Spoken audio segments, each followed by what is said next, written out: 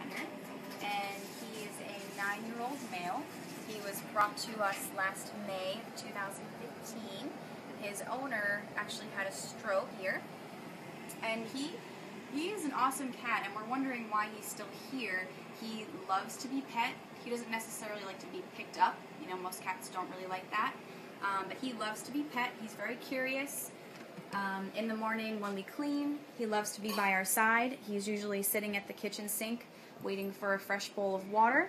And as soon as we open the door to the outside cattery that we have, he's the first one out.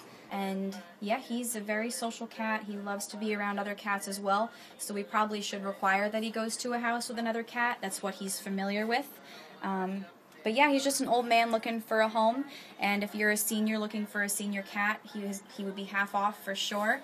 We're looking for a nice, quiet household for him to call his own.